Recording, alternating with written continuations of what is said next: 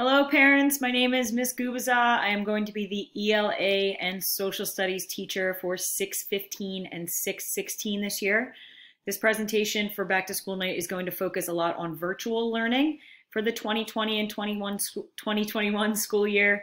But as we are all aware at this point, things change every other day. So this will be focused on virtual learning. Things are subject to change depending on whether we go back or whether we are extended in the virtual learning platform. So I want to make sure that I give you as much information today as possible. First, a little bit about me. My name is Megan Gubicza. This is my 4th year teaching in general. It is my 3rd year at Baldy. So far in my very short teaching career, I have taught high school seniors. I have taught a self-contained 6th grade class, which means that I have taught every subject at some point to 6th graders. I have taught 7th grade ELA, so at one point I was only teaching one subject, and now I am back to teaching multiple subjects. I am teaching 6th grade ELA and social studies. So my main focus, especially within the classroom, is helping the students learn through creating a love of reading, speaking, listening, and thinking deeply. I think that there is not a lot of learning that can happen unless the students are enjoying what it is that they are doing. And with that being said, I am always open to them letting me know how the ways that they have learned in the past, the ways that other teachers have taught, all of that kind of stuff. I think it's really important to get them to be thinking about their own thought processes and what it is that makes learning fun and exciting for them specifically. So as far as my expectations specifically within my classroom, I'm sure that if you ask your students, they will already be able to tell you these 4 words. But every day in class, I make sure to highlight the actions of respect, support, educate, and grow. So in this class, we will learn to and continually respect each other. We will always support each other. We will always educate ourselves and the people around us. And we will always emphasize the importance of growing from our mistakes and from our experiences with or in and outside of the classroom. So not only did I want to make sure that the students understand what those words mean to me, but I also wanted them to get the opportunity to understand them for themselves. So we actually made our own classroom poster by defining what those words mean to us and kind of creating class-wide definitions of those words. We read these every single day before we start every class period, and I think it's really important for them to understand the importance of each one of these words for them. As I've said to them before, these words and these definitions, not the words, but the definitions can change. Today, one of my students decided that it would be important for us to change a specific way that one of the definitions was written. So these definitions can change with us as we continue to change throughout the school year. So this is for 615. 615 made this poster together, and then 616 made this poster. So if you notice, they are different. They do have a little bit of similarities because obviously everybody understands what respect should mean in general, but they also have their differences, which really highlights the differences of each one of the classes that I teach so far. So I wanted to give you a very basic year at a glance, just because I don't want to inundate your mind with a bunch of different information and all of that stuff.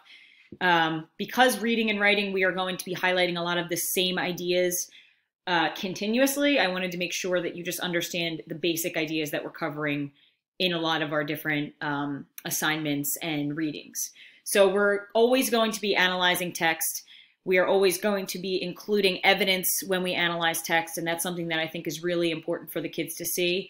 We're going to talk about main idea, theme, point of view, argument, diverse media, and literary elements. So these are things that we're going to be continuously talking about throughout the year.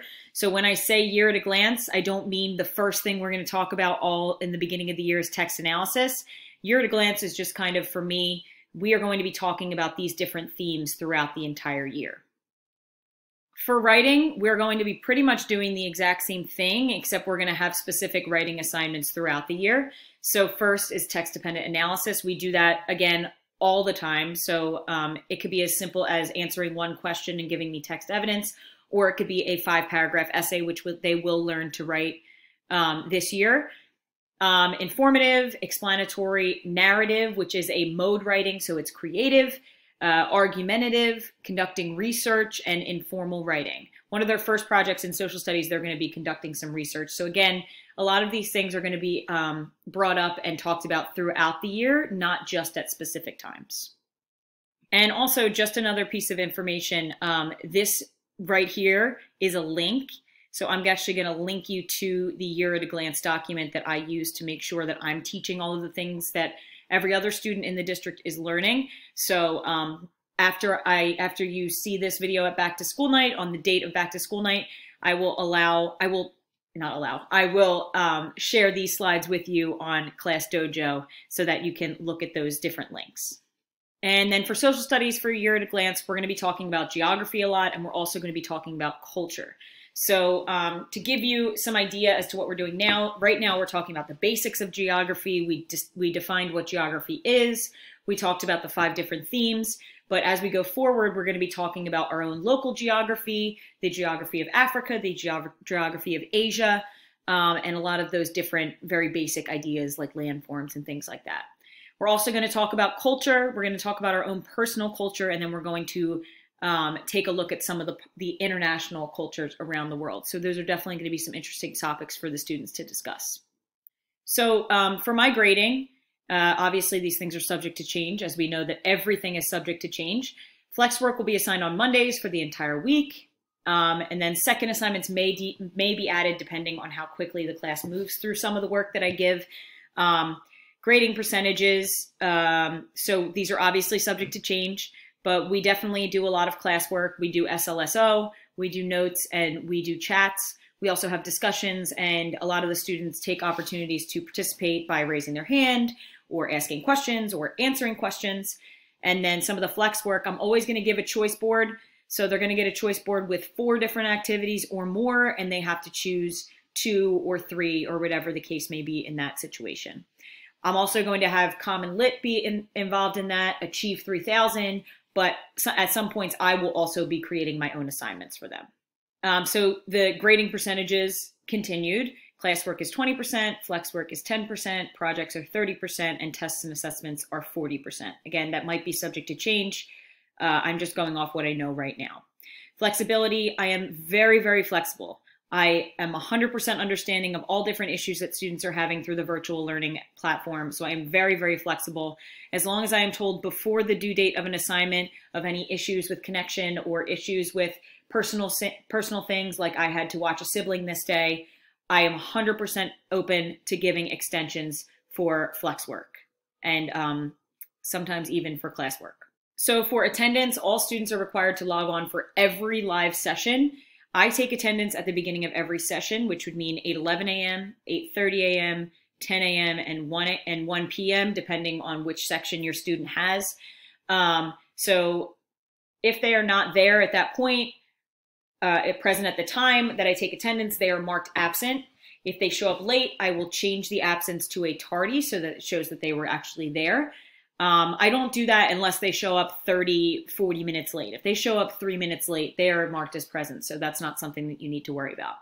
If a student is present on screen but does not make themselves known either verbally or through the chat, I will make sure that I contact parents to make sure that the absence is issued in a way that actually the student was not there.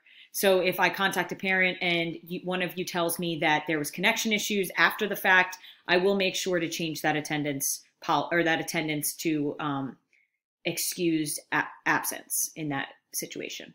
Going a little further on that regard, I'm very aware of the fact that connection issues are possible. I've had these issues myself. I'm open to being flexible with attendance if a student or parent informs me that there are connection issues or other issues, like I said, personal issues where maybe you have to spend some time watching a sibling or something like that.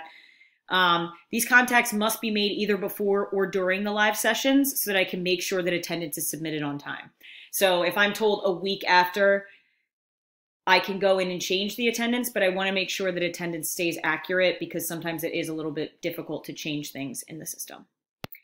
These are just some terms to know. I'm not going to spend a ton of time on this because these have been shared before, but just Infinite Campus and Gradebook, the students are very aware of what they're using. They know everything about Google Classroom at this point.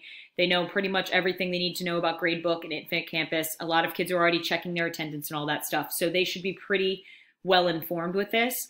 If you are having issue, please reach out to me and let me know, or you can even ask your student and I'm sure they'd be able to help you as well. Again, this information is just going to be helpful after I share the slides with you. You can click on this video and it will help you get into the portal to access Google Classroom. Again, just some terms to know. Live session means that we are actually directly face-to-face. We are engaged in working together or with classmates, so I do breakout rooms pretty often.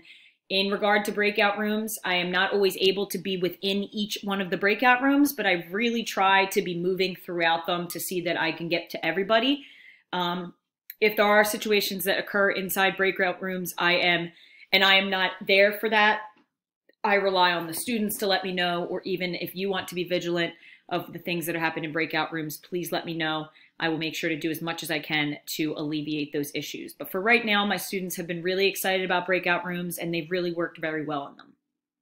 Again, Flex, I talked about this specifically when it comes to my own work, but they can be watching videos, they can be responding to questions, they can be doing writing assignments, they could be doing virtual math activities, whatever the case may be. Flex work is always going to be something that they should be able to do on their own, and I will always make sure to explain the information and the flex work before I ask them to do it themselves. This is the student's schedule. They log on every morning at 8:11. They have their first class from, this is the half-day schedule. Well, yes, every day, every Friday they have a half day. So they log in at 8:11 and they will be done at 12:15 for that schedule. I'm going to make sure that I include the regular schedule because that would obviously make sense. All right, I am glad that happened because it gets you to understand that I am not always perfect, and I make sure that my students know that as well.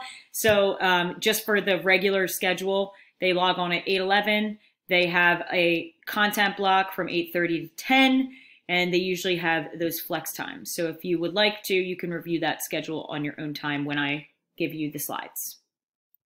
So I really appreciate having open communication with all parents. So if you have any questions, please feel free to reach out. If you're not connected on Dojo, here are each one of the links for each of the sections. So again, when I give you these slides, you can do that. My email is mgubicza, mgubicza @philasd.org. If you ever want to have a phone or a video conference with me, please make sure that you email me and ask for that, and I will be happy to set one up for you.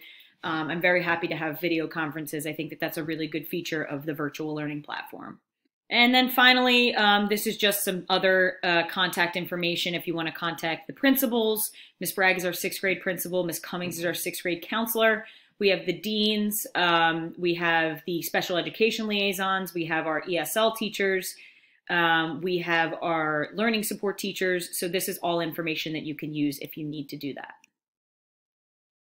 I just want to end by giving some shout outs just because this group of students, both 615 and 616, have been so incredibly wonderful. Being a teacher, I was nervous about how this was going to go, and every day they make me realize that this is something that over these difficult times, they are doing an incredible job of being resilient and still focusing on their learning and getting better and growing. So just some shout outs. We've had incredibly consistent attendance. I have at least 90% of my students every single day for every single class period. Excellent participation. They are always raising their hands. They're always asking if they can go or if they can add something, and it's really great to see. Amazing engagement. When I put them in those breakout groups, it's hard to sometimes be like, I can trust you to do that, but I have not had a single problem with trusting them to get the work done. Impressive analysis, their thoughts and the things that they say about certain texts and stuff like that have been so impressive. And lastly, admirable kindness. They have been so sweet to each other, so supportive to each other. We've all had days where things have been tough, and they're all open about those days, and they definitely come together and support each other. So overall, this has been a great experience for me. I hope it's been a great experience for your student, and I'm so, so excited to see what the rest of the year brings. So thank you very much, and I hope you have a great day.